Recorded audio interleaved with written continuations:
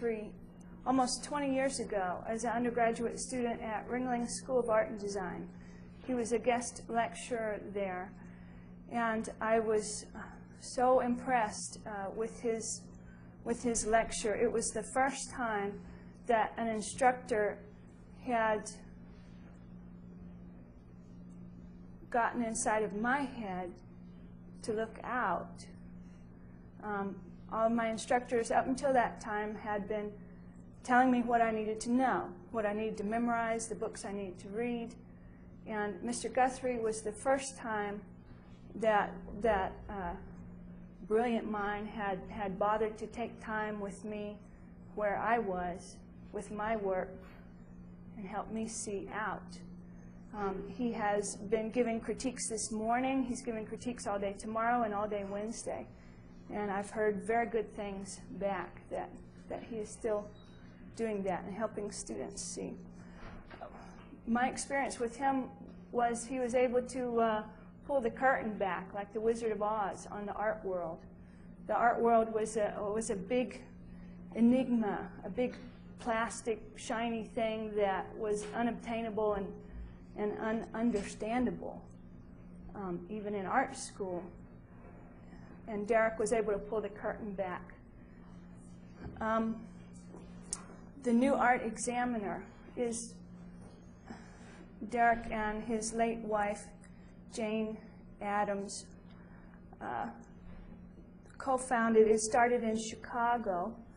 They actually took out money to start the magazine out of a need to express art and art criticism that was not happening. All of the art criticism was coming out of New York City.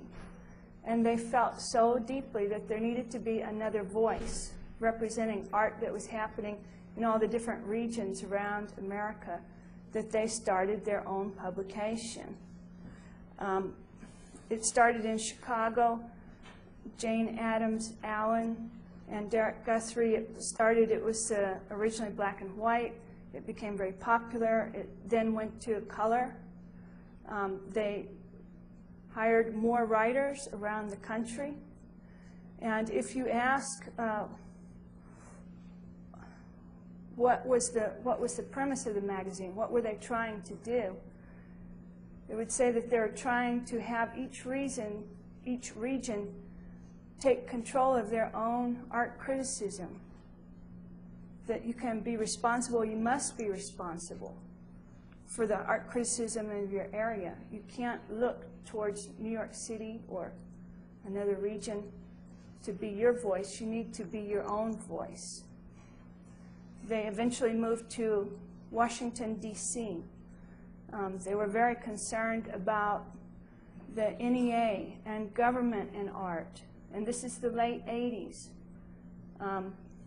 I see a lot of young faces in the audience, and you may not know the story, the turmoil that the visual arts went through in the late 80s. And Jesse Helms seriously attacked visual arts and artists.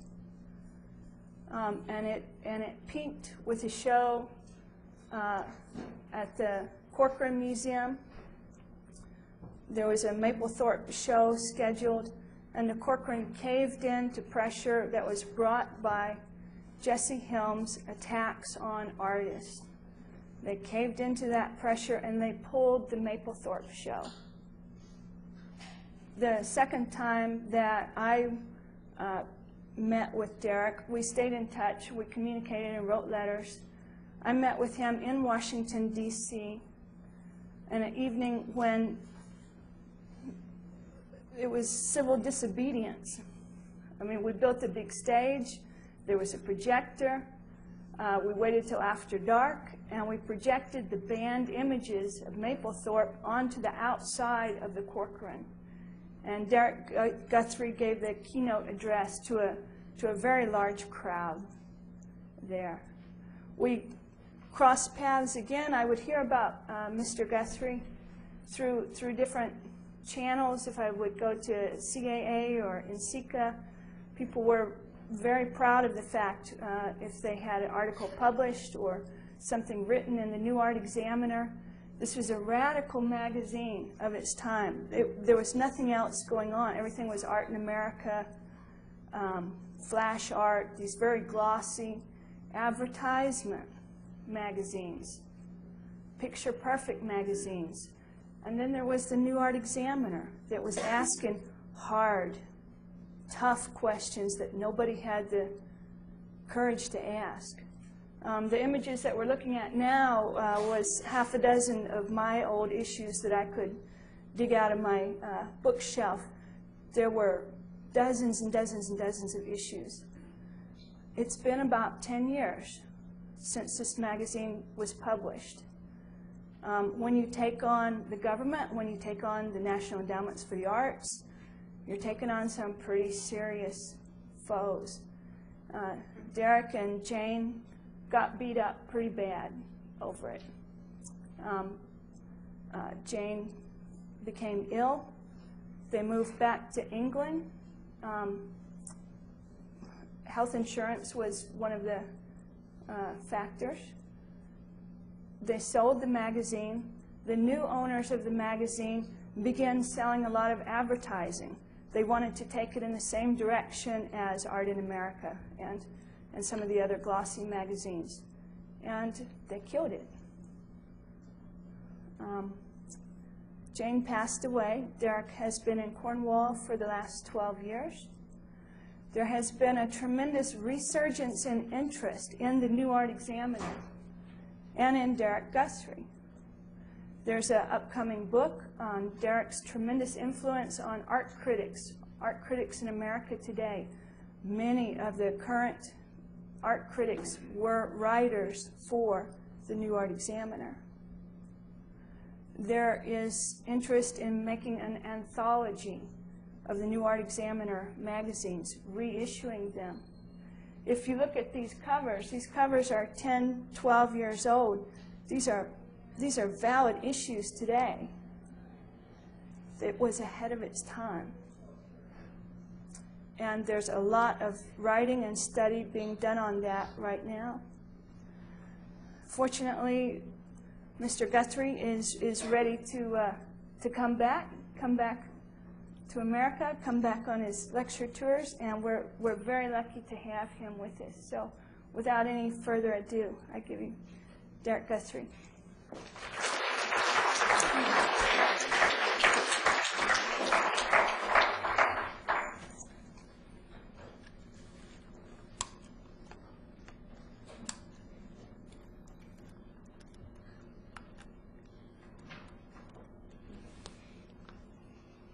Try that.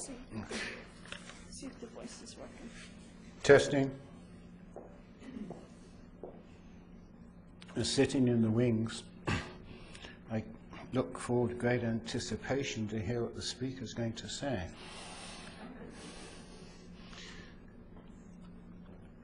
Thank you very much, Valerie, for your introduction. I find a little overwhelming. And I'm going to start with a piece I found, a part of a piece that we published a number of years ago in the New Art Examiner, which I haven't seen any New Art Examiners for about 12 years, because I've been living remote and I do my own painting and look at trees and haven't been thinking about the art world or criticism. I should tell you now that I'm not really a critic. I'm an artist that found it was easier, or was allowed to make a living with words, because the art faculty didn't feel comfortable to have me on the faculty, so I had to go out onto the street. The words were, even after mental breakdown, Van Gogh was remarkably lucid. This viewer's depression when leaving the museum was not caused by the self-portrait in the last gallery. Although mutilated by his own hand and obviously numbed by the cold, Van Gogh, the artist, triumphs over Van Gogh, the madman. In this soaringly honest picture, if the red and the green violet and the yellow, brilliantly woven together in complementary counterpoint, stand for the divergent emotions warring in the artist's soul, they also stand for his ability to transcend those emotions in the creation of majestic color harmonies. No, it was not the Met's appalling commercialization of a profoundly serious exhibition. The shop, though, which visitors must pass on their way out of the show, raises tastelessness to new heights. Cheap scarves blazoned with quotes from the master, picture puzzles of sunflowers, tawdry knickknacks are hawked with blatant sentimentalizing hard sell, which makes a travesty of the Met's tax-exempt status. The New York Museum's efforts to milk the Van Gogh tragedy for all it is worth goes even further. In the hopes, no doubt, of whipping up public demand, the Met opened the exhibition to the press and the sundry elite a month before the actual public opening, and weeks before the press were allowed in more than 430,000 $4 tickets for Van Gogh in Arles went on sale at Ticketron, locations all over the country. Lured by this blockbuster debate, some 430,000 visitors will no doubt pay their money and obediently enter during the appointed half hour to mill along with multitudes of their fellow art lovers. If they are lucky, they may catch a glimpse of a Van Gogh painting and joins over the heads and the shoulders of the other moving bodies in the snail-paced stampede. How many people will be able to linger long enough to absorb the important lessons there to be learned about the dimensions of the human spirit? How many artists will be able to return again and again to the exhibition so they can take full measure of Van Gogh's greatness as a goal for which to strive? How many artists will be able to return? How many lost souls will be confronted by the intense humanity of those paintings and drawings? How many children will discover that for the first time what a line or a color can mean to the expression of their innermost feelings? Are these things what an art museum is for? The circus which the Met had created around Van Gogh seems expressly designed to elicit the most superficial response. It is said that Mark Rothko committed suicide in part because of his inability to control the circumstances which his paintings might be seen. If any nightmare could justify Rothko's fears, it was surely this one. This is doubly unfortunate because the show itself is such a sterling example in the way art historical scholarship can add to our understanding of an artist. Often heavily biographical exhibitions, and this is one of them, tend to place too much emphasis on supposed correspondence between works of art and the artist's emotional life. Van Gogh has been particularly victimized by this treatment. Museum docents love to pollute the minds of school children with such statements as, "You can tell from the wiggly lines of paint and the strong colors that Van Gogh was really upset when he painted this." However, it is not the artistic breakthroughs nor the emotional breakdown that creates the drama of Van Gogh in Arles. That was written in 85. And as we're dealing with Van Gogh, who must be the cornerstone of the mythology of art for us, all of us in the 20th century, and the fact that the Metropolitan is the leading museum in the country, I think that was an indication of things to come. Unfortunately, it was. Before I go into the lecture, I'm going to say that defining art is a mug's game, not because art is mystical or mythic, but because the concept of art is so culturally varied at any given point in time. Quote from Margaret Burden, a philosopher of cognitive sciences. Our society today is dominated by mass media. To what extent our reality comes from the TV, to what extent we see the world through our own eyes, to what extent TV does our thinking for us, shape, present and discover the world for us is a matter not yet understood. The power of the media resides with the sound bites flashed together with fleeting shots of presidents or presidential candidates, film stars and other captives of the personality cult. The managers of political campaigns, media consultants, editors and photographers who produce magazines, the designers who produce an endless display of interiors, furniture and gardens have replaced many of the functions that we used to call the art of painting. Now television sells dreams. The other seller of dreams, the tourist industry, with the help of hoteliers, have turned the world into a dream landscape that at first glance will look like a Kincaid painting. Kincaid knows how to paint. He is competent. His paintings are well organized. He is an artist that works in the community. The community likes his art. He has cultural meaning. He is a successful and popular artist. His paintings look like they're made on an acid trip or spiritual enlightenment. How could anyone find so many twinkling, luminous drops of effervescent, highly dense, wondrous arrangements of colour and light intermingling and floating around unless one is underneath the rainbow?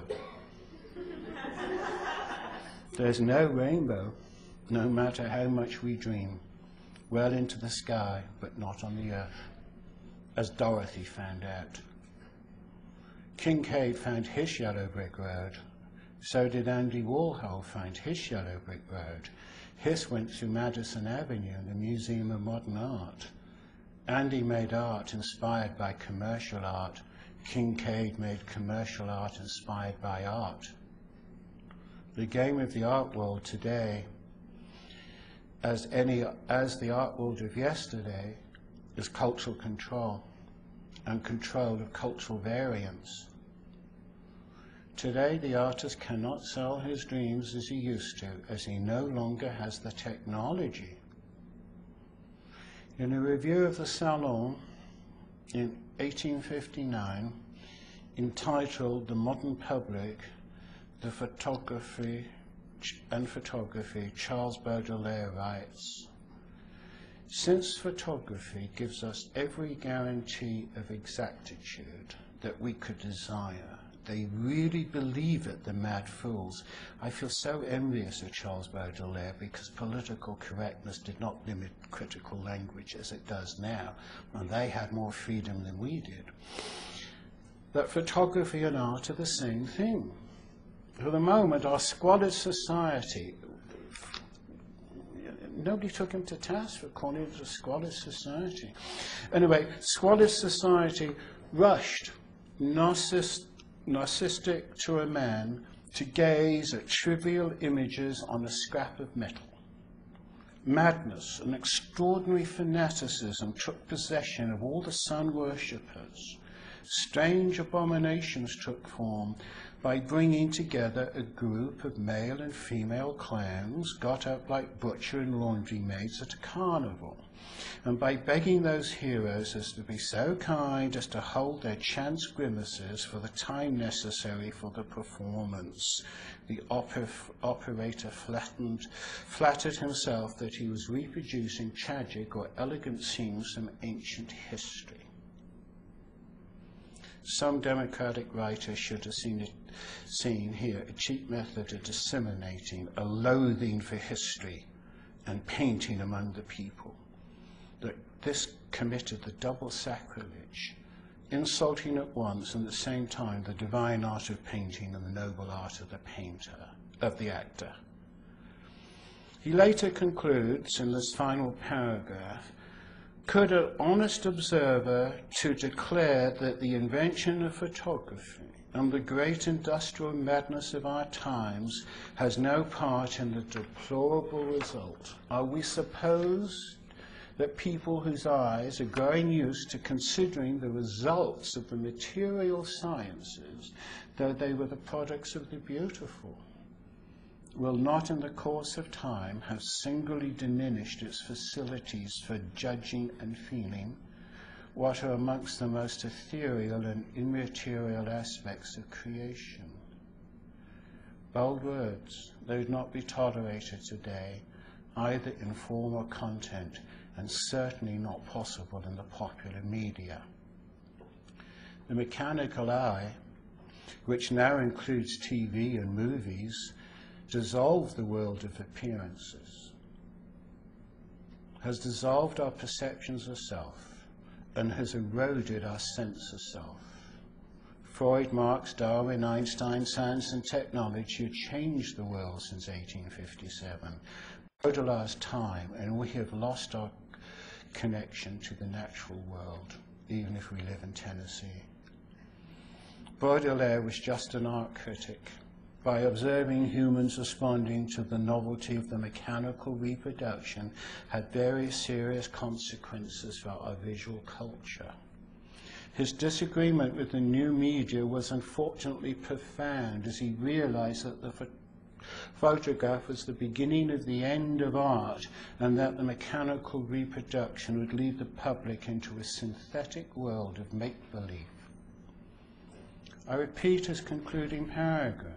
Are we to suppose that people whose eyes are growing used to considering the results of material sciences as though they were the products of the beautiful will not in the course of time singly diminish its facilities of judging that are amongst the most ethereal and immaterial aspects of creation?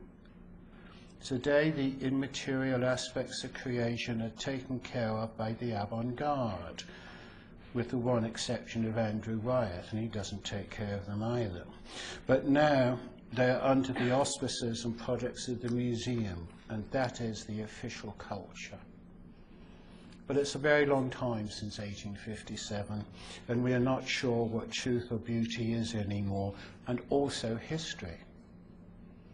The closing down of history is near complete, as demonstrated by the 2007 Oscar ceremony. Hollywood.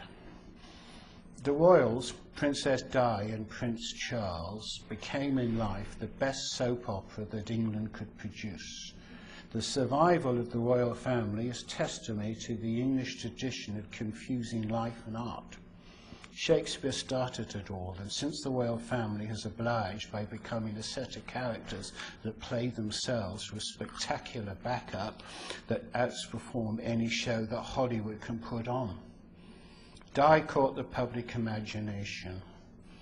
The English Rose, who converted herself into the girl next door and stood up to mother-in-law by telling her that she was not going to be bullied by her son.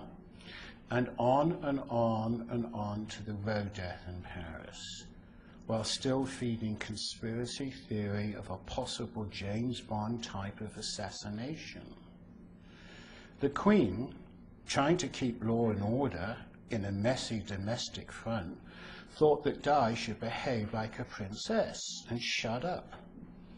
She did not. She went to the media, and she stuck it to Prince Charles and retaliated by matching his lover with one of her own, and so on and on to the road death in Paris.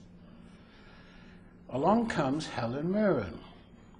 A fine actress plays the Queen's side of the story. The stiff upper lip becomes heroic, and changed the nation's previous idea of the Queen as a mean-spirited mother daughter-in-law to the nation's favourite grandmother. Baudelaire comments on clowns dressing up to reenact history. Now we have television, we have permanent clowns, all dressed up all the time, and we have no history, only soap opera, and that is what the public want. Our Oscar award by the Academy of Popular Culture and Banality has done its job. It has crowned banality with banality, and Helen Mirren says in her Hollywood crowning, "I give you the Queen." The great icons of our time, the Dalai Lama, the Pope, and the Queen are all semi-divine. As they are semi-divine, they can stand revisiting by the media. Gods don't get boring if their status is assured. Icons of history will survive, as there is no history without icons. Baudelaire, with visionary anticipation, the sensibility of the populace will be reduced, and the images of mechanical reproduction will replace art and eventually degenerate awareness. Whatever the art world may think or not think of a Kincaid painting, it is historical. It's the last whimper of landscape. It's a child's version of paradise. It is a Shangri-La of Lost Horizon, and also Oz without the wizard. The kitschy vulgarity of the Oscar ceremony is no different than a Kincaid painting. When it became quite clear that pop art could not compete with the original commercial art made in by the street and for the street, take pop art out of the museum or put it in the street, and it will immediately become another ready-made and will be overpowered and lost by the dynamic of the real thing. If art aspires to be an icon, and I think that all art does, it needs a place of worship to reside in. And the failure of museums in recent years is that since abstract expressionism, pop, and Joseph Beuys have not been able to produce superstars, that they have found any art that will occupy the museum space with appropriated gusto and expansiveness. The American Museum has established a tendency to respond and encourage large-scale art. Now, European museums have another tradition. It's a legacy of domestic space. There's much room for the non-heroic in the great houses of England and the palaces that have major collections and accumulators of art, of the allied arts, furniture, interior decoration. The culture of connoisseurship is an established tradition, and the idea of the carefully made and the carefully chosen are circumstances of a visual creativity that leave the smallest span, both physically and culturally, for the artist and craftsman to occupy. Domestic art, for example, watercolor, decorative furniture, interior design, all these things incorporated into Jane Austen's novels are missing. The American Museum does not have a fallback position from the commitment to the large and the overwhelming. I think resulting from a short history and a wide open landscape that has not had time to accumulate the layered meanings that any European landscape must have. Likewise, Manhattan. Yes, it is a colossus and magnificent architectural manifestation of heroic materialism, but does not have the complexities and the change of a scale that the older European cities have. Manhattan is a chessboard, and each square is a tower, and it seems a little fixed. The culture of Manhattan is made in Wall Street. It is an investment that drives Manhattan. It lives, as all markets do, on the simple question of supply and demand. In spite of the art historians and the critics in the museums, there's not much more that Manhattan can put into art. The novelty of art is over. The avant-garde is over, and art has lost its political purpose. And it's my personal opinion that the NEA came to an end when the Berlin Wall fell, because there was no longer any need to have avant-garde art to take on the Soviet-dominated communist world. The 50s and the 60s were defined by the State Department as much by covert money that was pumped into and expanding the travelling of American avant-garde art through European museums and the rest of the world. I saw it in New Delhi. The point that I'm driving to is the question of how art world resolves around the art and the artist, but understand the forces that define and shape the art world is not in the hands of the artists or even the critics. It is not a question of the aesthetic alone. How the different fashions of a new avant-garde come has been studied and understood. The ivory tower of indifference, as enjoyed by academics, is simply not appropriate. The leading wizard of the advertising and media is Charles Saatchi. His wealth is mighty, as his reach into the art world. He for years has played the market and has made and broken artists and is frequently cited along with Damien Hirst and Tracy Emin with putting Brit art on the international map.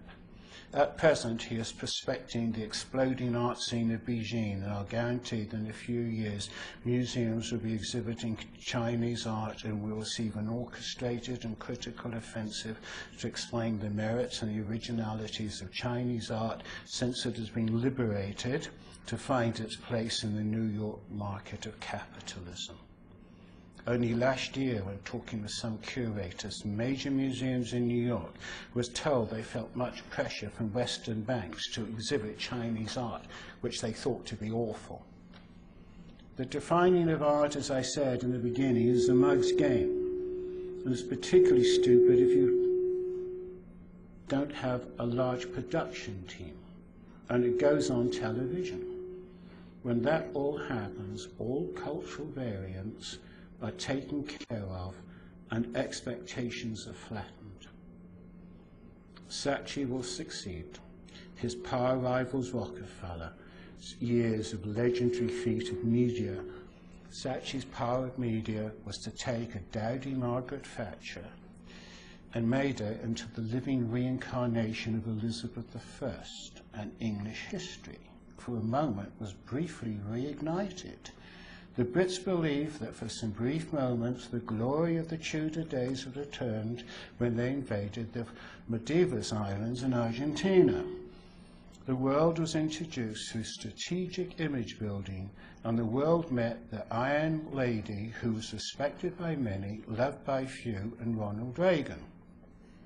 Thereby Charles Saatchi established himself as the Holbein of the modern media, and the Wizard of Oz at the same time. And they say we live in an age of visual culture. The demoralized and wounded and still mesmerizing Colossus of Manhattan remained a monumental center as a cultural bourse where art was traded. It has reached a point of inflationary power never seen in the world before. But just as by the 80s it was evident that New York curators felt that graffiti and other trivia was significant art for the next 15 minutes, why should artists in Chicago, Sydney or Brussels take seriously? Why should anybody care about the porcelain inanities of Jeff Koons? I also pose that they posed issues that should be responded to. By demonstrating the bankruptcy of innovation, the 80s inevitably changed the old modern relation between form and feeling. Once the task of modernism had been radically new forms from which new feelings were naturally reborn. But minimalism was the last moment of that kind, and the idea of formal innovation was played out in a welter of low novelty art. Thus the serious artist needed to go into feeling, even at the risk of looking conservative. Museums would lose sight of this in the 80s on both sides of the Atlantic. They clung to their decaying fictions of the progressive with the same obstinacy that 50 years earlier to exclude modern art. Robert Hughes wrote those words. He's not an academic. He's a passionate art enthusiast and a great journalist.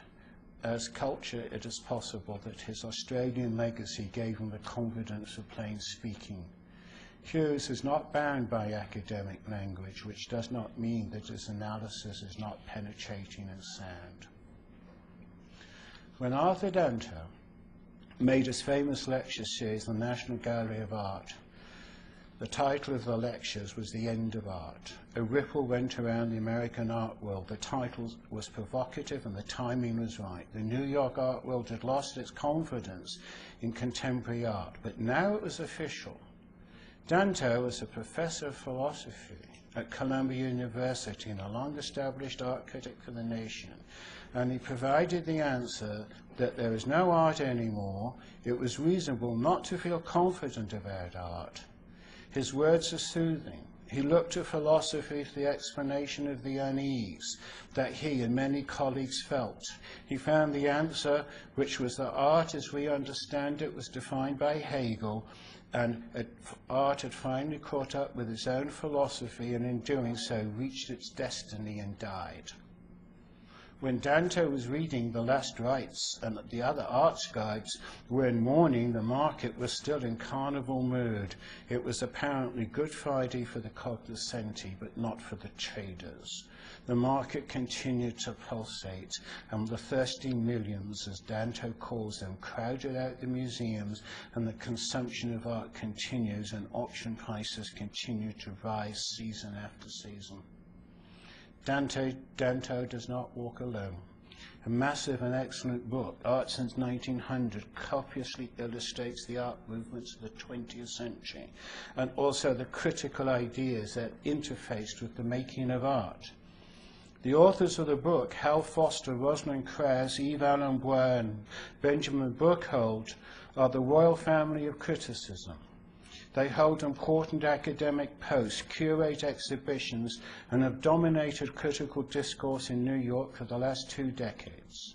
The final roundtable discussion in the book signs off with great pessimism. It seems that this generation of critics are joining the previous generation of critics of Donald Cuthbert, Hilton Kramer, Robert Hughes, who have all jumped off the New York art ship some years before. Art Since 1900 ended with the final roundtable discussion, The Predicament of Art. It was a conclusion. Benjamin H. Burkhold, with the social historian's point of view, concluded with these words.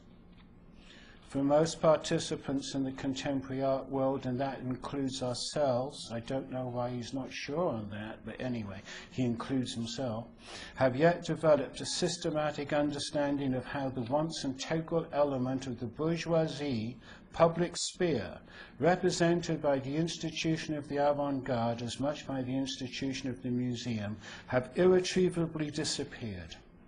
It is now replaced by social and institutional formations for which we do not have concepts and terms, yet those modus operandi remain opaque and incomprehensible to most of us.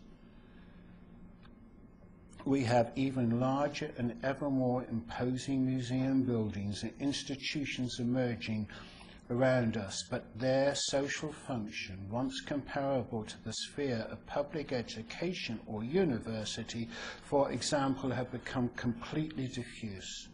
These new functions raise from which holds, if not the gold standard, at least the value warranties for investors and speculators in the art market.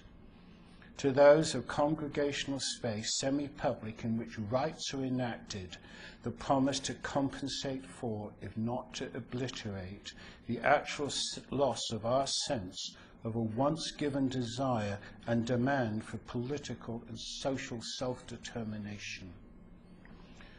Burkhold lays his disillusionment with more determination on the door of the museum than his colleagues. While all the critics have their pet peeves, the general focus blames the failure of the museum. Even the gentle Danto says the museum has disenfranchised art, but the root cause is the end of Hegelian aesthetics. Hilton Kramer blames the liberals, Burkhold blames the bourgeoisie that have lost its progressive soul. I blame the fact that artists have lost their dignity. the most famous artist in America, either throws paint around the place or minces around like a clown. Andy Warhol was a superb performing monkey, maybe the best performing monkey of all. I'm a little performing monkey. He's a big one. Always on the stage, and so many golden eggs to his silk screen credit line.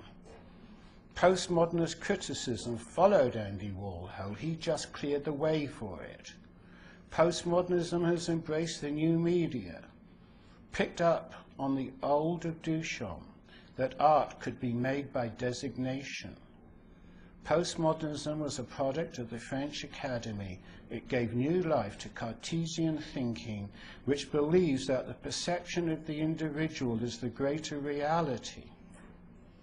The art system of galleries, museums, and art departments have brought into the avant-garde of the 70s and the 80s.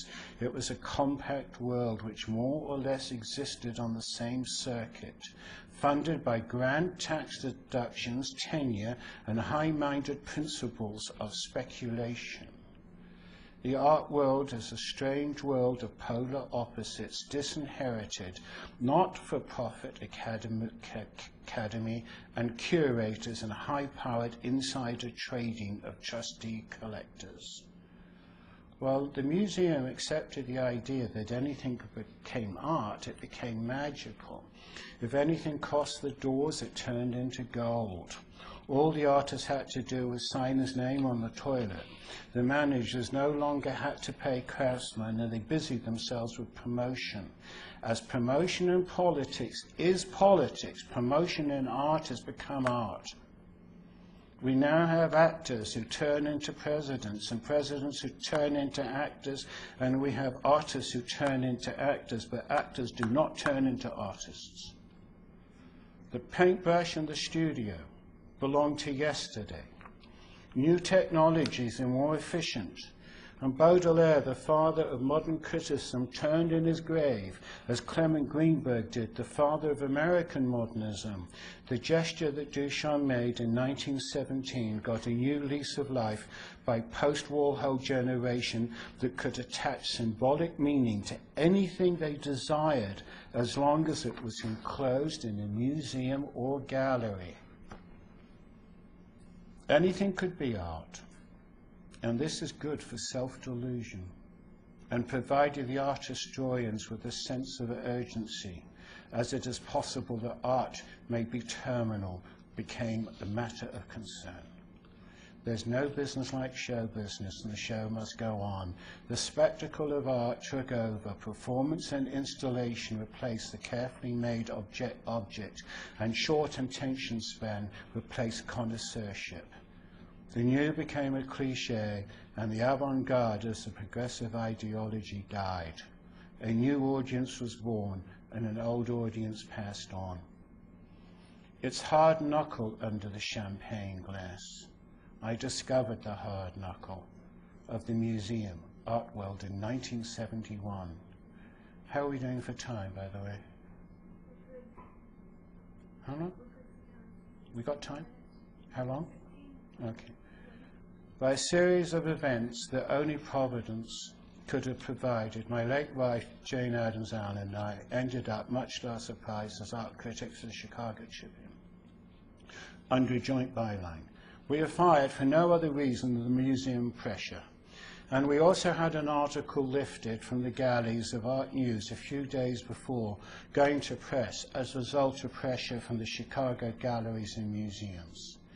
We faced the possibility of total elimination as we had been professionally assassinated. We had no future. We were blacklisted. We had to become our own publisher. We were lucky. With a little help of some friends and defiance of the Museum of Contemporary Art, we banded together and we published a 4-page newsprint tabloid that had about as much gloss as a circular advertising remedies for unwanted hair.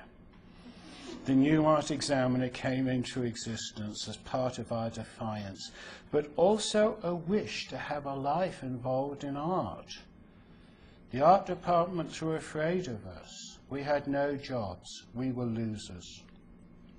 A few months after publishing the New Art Examiner, a book, which is a collector's item now, circulated through the membership of the Museum of Contemporary Art, privately published, which described us as deluded, self-serving, unwashed hippie communists.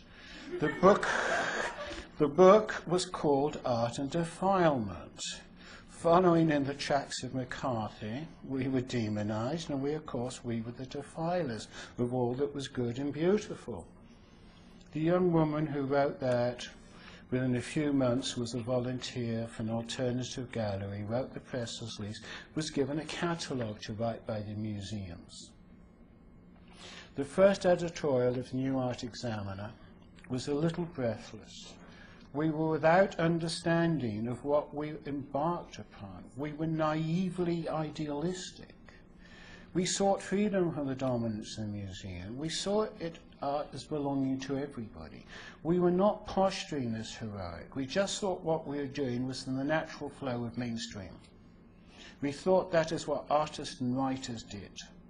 It was an understanding that the post-war generation of 50s kids, that we were held up to those beliefs because that was what the war was fought for.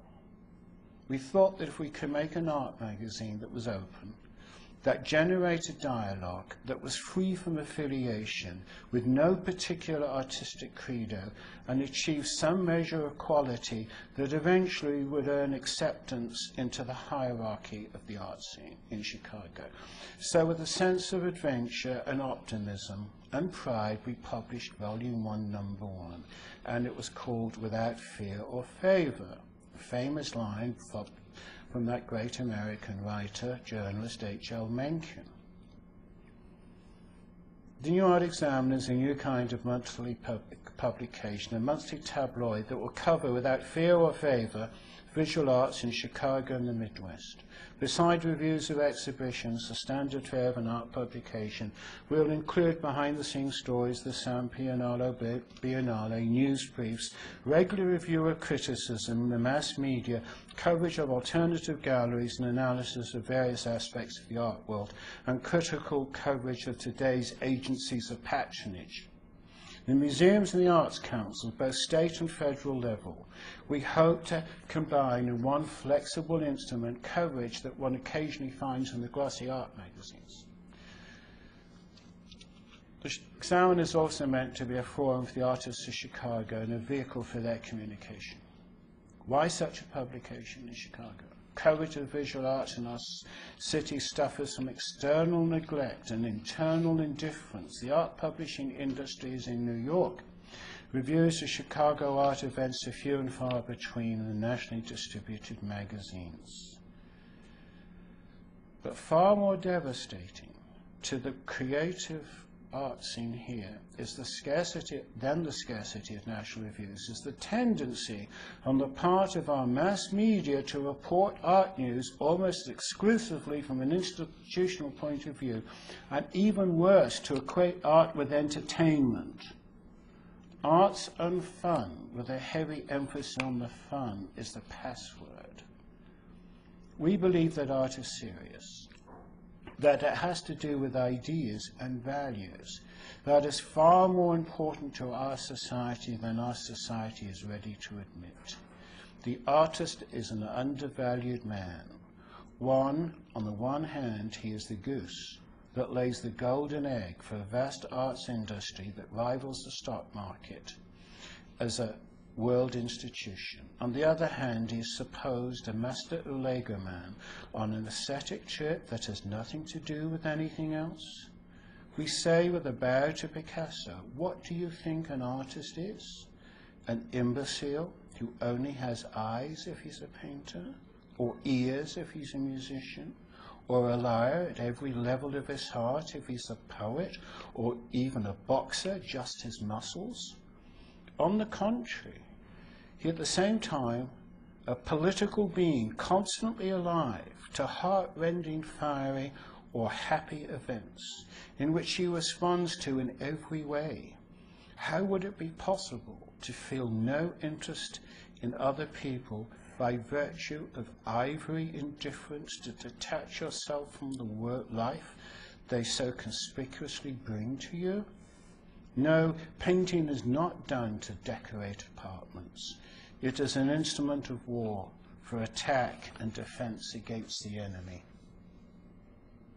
We believe that the same standards of journalism which apply to other areas can apply to the visual arts, a concern for covering the whole and not just an aspect, and a respect for the truth. The vision of an artist as a whole man, not as a myth or a performing monkey. As I look back, the editorial covers all the bases. In spite of an ugly history, there is no righteous cry for justice. The tone is positive and practical and community-based. Jane Addams' ghost was hovering in the background, Thomas Dewey and Henry James, but nobody saw them. They were a family secret. We struggled for years. We built a community in the office and we developed a new network of writers. We had a board. But eventually the board got bored with us because we could no longer provide synthetic excitement for those people who wanted to ride in on the art scene and have a jolly, happy time. We did not also provide evangelicism of a superficial nature. We delighted in diverse opinion for the simple reason it was a learning experience. I had such a fortunate life. My wisdom comes from the fact that I was fortunate to have conversations with thousands of people. We learnt to disagree. It became understood the New Art Examiner was clarity, and we did not print art jargon, and it did not belong to anybody. Eventually, Jane and I moved to Washington, D.C. It was the only way to raise the profile of the New Art Examiner nationally, and we pioneered a new scene. The National Endowment of the Arts was an important part of patronage for the avant-garde of artists and artist spaces. We poked around the NEA and we learnt that the patronage system was a bit like congressional pork. We irritated the NEA staff and their favorite sons. We followed the money and got to understand who gave the grants to whom and how the art pork was dished around. President Reagan made his first move to restrict the National Endowment of the Arts when he was rebuffed at the beginning of the cultural wars. Finally, Senator Jesse Helms demonized Angie Serrano and Robert Mapplethorpe and finished the job. Convinced Congress they were degenerate, and the National Endowment was forced to eliminate artists and artist organizations from receiving grants, and the museum stood by and watched. If the museum community had supported the artists under attack, Helms would have backed off, as Helms would not have taken on the social might of the museums. The New Art Examiner was in the thick of the fight. It was a lost cause. The museums backed off. One of the great joys we had of editing was meeting so many minds. A reoccurring problem was that so many writers were under the idea that if they used complicated language, they would sound more impressive. The deeply ingrained fear of using simple or uncomplicated language is very much present. Good criticism comes from the critic being able to recognize his or her own response to art. And that response is more important, and that is the first impression. And to reveal the first impression is a matter of courage. I truly learned the lesson that more originality was destroyed by people not having the confidence to take their own feelings, give them value, and pursue them. Whether that be artists or critics is irrelevant. Strange as it may seem, when writers were enthusiastic to write, it usually meant a poor review. And the enthusiasm carries the writer along with a sense of enchantment that does not always lead to careful analysis. On the other hand, if the natural taste of the writer is challenged and is not reciprocated by the particular artist, and the immediate wonderful feelings flood the encounter, and a thoughtful review will appear. We made it officially clear time and time again that we did not care what people said. We did not care what the response of the writer was. It was not a matter of approval.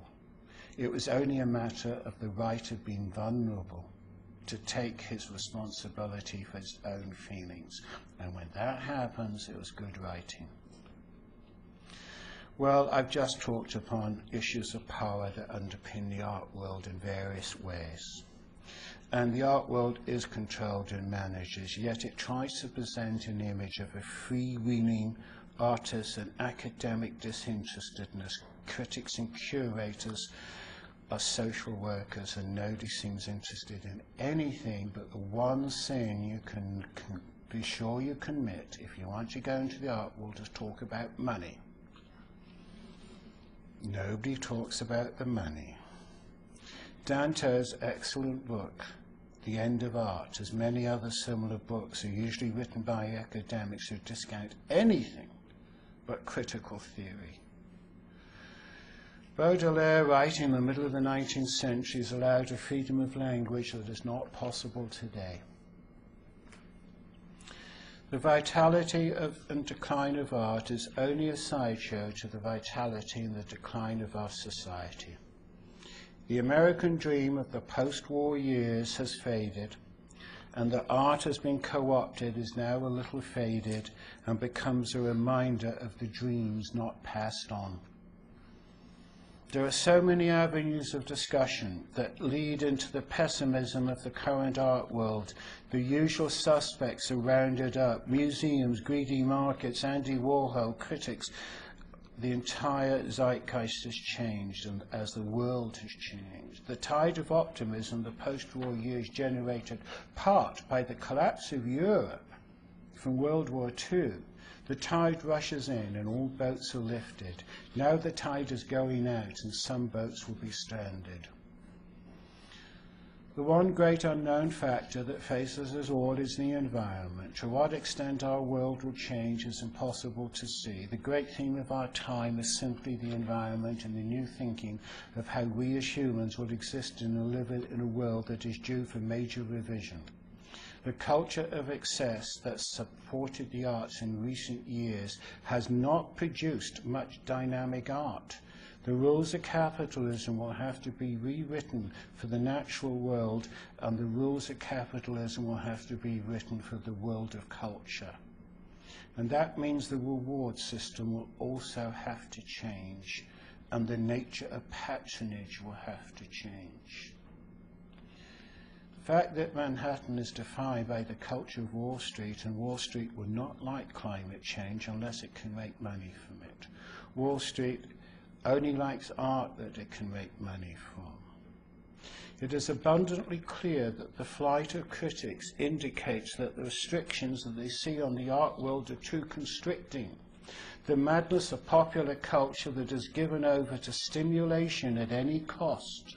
It is time to look into our yesterdays and understand that the frenzy that we live in today is a little deranged. Art, I now think, has to be about reflection and concern with what might have been lost and what has to be regained. The madness of popular culture that is given over to stimulation has penetrated the world. Popular culture is difficult. There's no room for response. That is why popular culture is a subtle form of fascism. Join the party, have fun, or get lost is the simple option. Listen to any interview with a new singer or a football player or any other 2-minute personality, and they're all the same. Jeff Koons' kitsch denies any dignity. Kincaid's kitsch is not a matter of denying dignity, it just lost it on the way. Tom Nakashima, who I think you will hear more of in the future, is an artist who has a profound understanding of art, says, and I quote, "I always tell my students that if you don't have a philosophy of life, you can't be an artist. For a philosophy of life should stem, even if you don't think about it, your philosophy of art. I mean, you can paint pictures and call yourself an artist, but there has to be something there. I believe that an artist should have fundamental beliefs in an ethical system, an aesthetic system, and a system of living. Maybe that's why a lot of artists are screwed up, because they can't get those things together. They're doing that painting that has nothing to do with their beliefs." I can only add to those words, which are my concluding words, and finish with a poem. Art is about loneliness. Art in itself is a deep inner dialogue with self, pursuing feelings that we do not have a name for. I'm grateful to Dylan Thomas, a man of the people, who spoke of the voice of a God. In my craft and sullen art, exercised in the still night, when only the moon rages and lovers lie abed, with all their griefs in their arms, I labour by singing light, not for ambition or bread, but for the common wages of their most secret heart. Not for the proud man, for the raging moon I write on these spendthrift pages, but for their lovers, their arms round the grief of the ages. Why pay no praise or wages, nor heed my craft or sullen art? Thank you very much for your attention.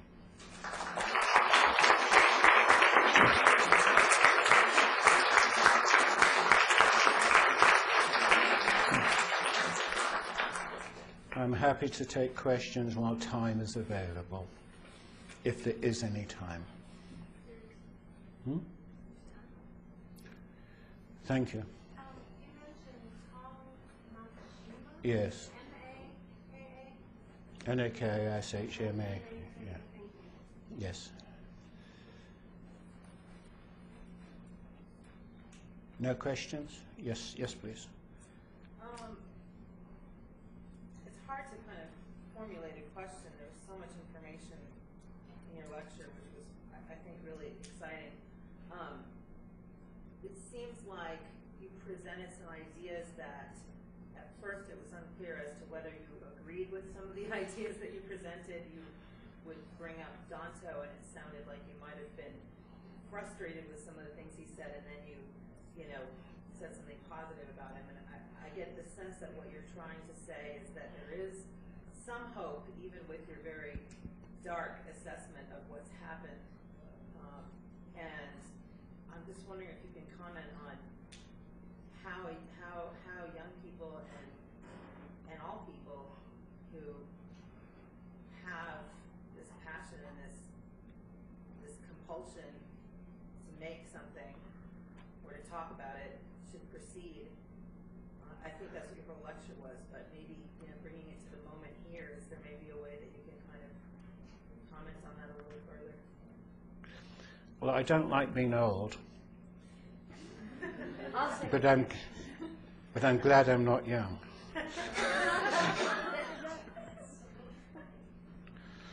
There are a few perks to being old, and one of them is I'm not young. But anyway, there's always going to be art, and there's always going to be little children who make marks. No matter what happens, that primary urge is going to be there.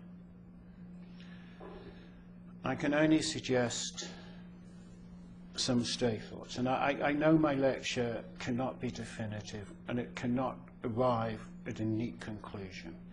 On the other hand, I think questions are more important than answers, which makes me a bit different from the general run of things. I think the future of art is going to be in thinking about marks. And I think it was always like that in history. So what comes off the end of a hand with a simple instrument is the beginning and end of art. But, you know, art's got in a mess before. And I'll share this comment with you. Being a European, we have a cultural memory of the Royal Academy or the Salon, which was art in the end of the 19th century, which is where modernism rebelled against. American history, being short, doesn't really have a salon or an academy, which was the centralized point of 19th century art. The Industrial Revolution produced a new society, and the salon was a response in its later years to the new society, which was the emergence of the middle class or the bourgeoisie. And it was a time when art was totally integrated with the public. And one of the great myths of art history that have been passed on willy-nilly has been that the Impressionists and the people against the Academy were populous and the Academy was elite. The Academy was the virtual reality of its day because it controls the whole media. That's when artists had a job, just like television. And I think there has to be a rethink about the beginning of modernism. And I don't think that's been thought about properly. I don't think we have the imagination to understand the problems that the early guys had in modernism when resisting the authority of the Academy. They've only taught us about the winners. Now, the Academy was the loser. And if the Modern Museum is the loser, as I think it is, in terms of things, I think we have to revisit what happened at that time. And I made some suggestions about photography, and I think that photography and modern media have imprinted us as people. And I think it's very hard and very difficult. We don't know how we've been imprinted. We have been imprinted. And I think we have to understand the imprinting of the accumulated world of media on our imagination and our understanding and our sense of self. So I can only make that as a suggestion. You're not saying that we de-imprint ourselves or that we even can, are you? I'm saying we have to deal with it. It's not for me to program. I can program myself, I can program my own sensibility, I can share that as me, but the problem is the imprinting. And I think that is our problem. I also think we have a problem that I think we have another problem, which is like democracy and education for everybody and art. And I think this is a liberal problem, which on the one hand is that you want to embrace people and you want to bring them into a situation, but sometimes you pay a price that you shouldn't pay in order to do that. And that doesn't always justify the action. So I think we have to get a political awareness of cultural manipulation as it relates to political manipulation. The art business is no different than the political business. The art distribution system is no different than the political distribution system. So if you have ideas about the political distribution, just move them over to the art system. It doesn't walk alone, and it never has. One quick other thing, unless somebody else has a question. Nobody else has their hand up. They're too intimidated. Okay. Well, okay, then I'll just say one more thing. Isn't it true that the political system is a lot less, isn't there a lot less fear in politics about stating your place? I mean, it seems like when I circle around in higher spheres of the art world, I become plagued by insecurity because it seems like nobody's really willing to speak as bluntly, or fewer people are as willing to speak bluntly. You seem to be a blunt speaker. Yeah, but I find your words to be easy to understand. Your ideas complex, but your words easy. A lot of art speak, not all of it, but a lot of stuff out there is really dense, hard to dissect, and it seems like that's part of this weird convoluted. And I don't know. Maybe that's what politics is. It seems to me that with politics, people are just so eager to say left or right. You know. People who pay big salaries are not hired to tell the truth. Say that again, please. People who get paid large salaries are not hired to speak the truth. I'm an old guy, and I'm sort of in my last legs, and I'm not dangerous. So it's okay. You know, we can have fun.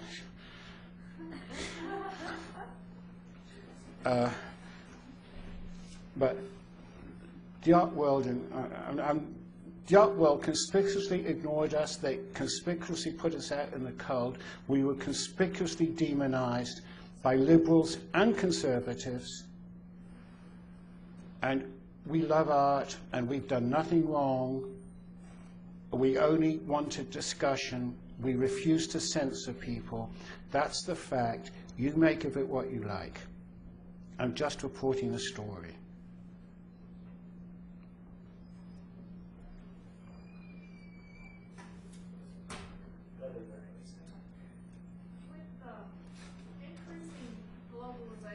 Mm-hmm. Particularly of economic markets, and a lot of new emerging markets. Mm. Do you see any positive effect on the art world? I think it's very sad that Gucci bags are going to be a desirable item in China. And I think it's just an extension of the leveling of status symbols of a banal nature. And, you know, who are the interesting guys in the world? Tribals, not bourgeoisie in Shanghai, because they're like the bourgeoisie anywhere else. It's only intellectuals that are going to provide interesting things, and original artists that are going to provide interesting things. And the money guys and the managers, like Saatchi, understand the image business, and that's media. And the interesting thing is only going to be by those who resist. And that's called Van Gogh, Gauguin, and Cézanne, and any other people we might like to put in there. But, you know, the art world's like Enron. And Enron are into globalization.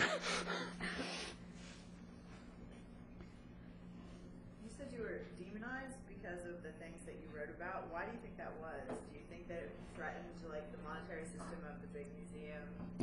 I think the worst thing we did is threaten their ego. Unfortunately, people who collect art get so much power that they think they're artists. And so it's their ego that overwhelms what they do, as well as money. And so, no, because their egos are saturated by an army of mandarins, and they're called curators and museum directors.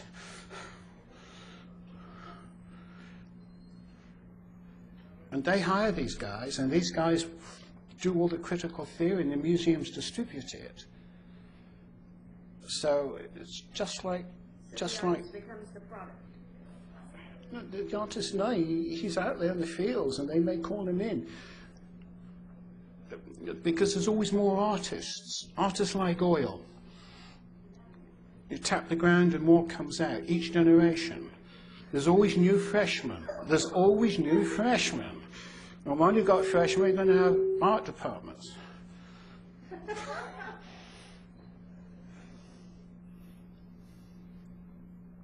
nobody else is raising it, I just want to make... Well, yeah, there's one up here. Yeah, Scott, go ahead.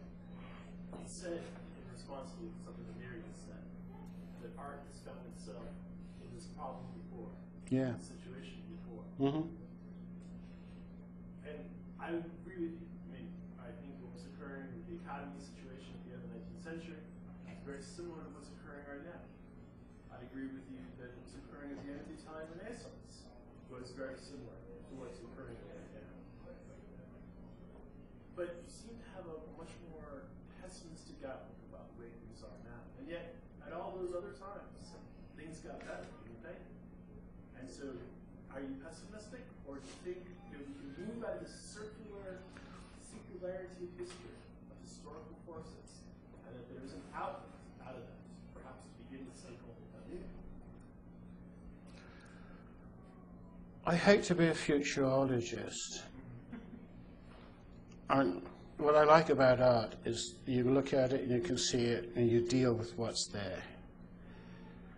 And I don't think we can talk about the future very much until we've learned to deal with what we have now. And culturally, I don't think there's a future until we get to terms with what we are doing now. And I get a bit worried about the people who get optimistic about the future, because it's usually a way of evading what the mess is we're in now. I think we have to sort out where we are, and I think the sorting out of now will be the road into the future. Well, then you think the sorting out, for me, the sorting out of the Italian Renaissance was the Mannerists. I'm sorry? The sorting out of the Italian Renaissance was the Mannerists, and the people who came after that, before Caravaggio. And sorting out of the Salon system was the early Impressionists, Van Gogh, Cezanne, and others. This postmodernism, this sorting out of modernity. I don't think, for me, right, we talk about modernism or modern. I think that when modernism came to America from Europe after World War II, I think it changed its nature, which is quite natural. It became Americanized, because Europe has a different cultural tradition than America. And it's shared very much. So I think we have to start now and go back, if you like, to modern, because this was the American period. I don't think the issues are settled. I think they're up for grabs. There, a lot of revisionism. And postmodernism, whatever postmodernism is, it went, it's chapter 2 of modern in America. That's only 40 years. So I don't think I still think has a long way to go before we deal with it. But what I am really interested in, which is what I suggested, the phenomena that all the critics, every single one, have said it's all over in New York.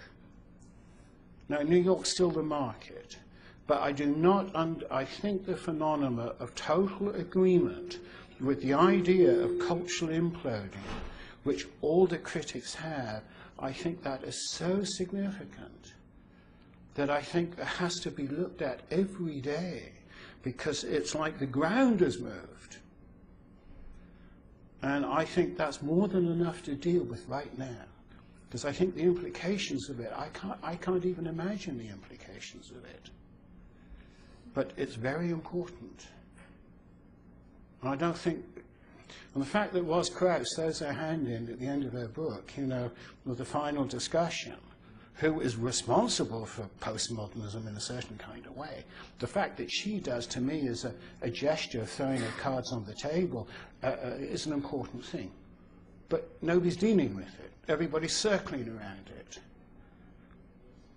It's politically correct, but they're not dealing with it. Just to respond to what Scott said and what you're saying, I wanted to just put this thing out there. Coming from art school in the 80s, which is when I was, in art school, I saw all that stuff happen, and it was really depressing. But what happened, and I'm trying to speak in student speak right here.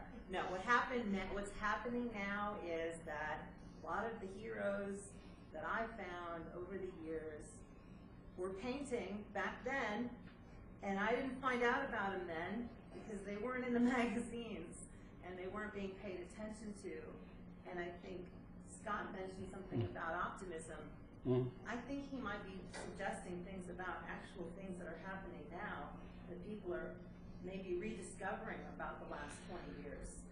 And there is real optimism because there is really good work being made, and people are starting to recognize what that means after like bad painting sort of died in the 80s, if that makes any sense. With all due respect to you, every generation thinks it's doing significant work. Okay. So that's a constant. Yeah. Which there is, was just a hierarchy of, there was some great designers. but talking about art schools, I don't think art schools teach kids to read the magazines. I don't think it teaches them to understand what's going on, and I don't think new versions of critical discourse that are taught is the answer, because the animal of the art world, whatever that animal is, or it's a weird hybrid, I don't think that hybrid is taught. And I think when that is taught, then it would be easier to understand what comes out from that animal. I think they're only picking up the messages after they've been delivered. I think they've got to start thinking about how the messages are generated. Doesn't matter what the messages are. It's the dynamic of how they're generated. Last question. No last question? Thank you very much.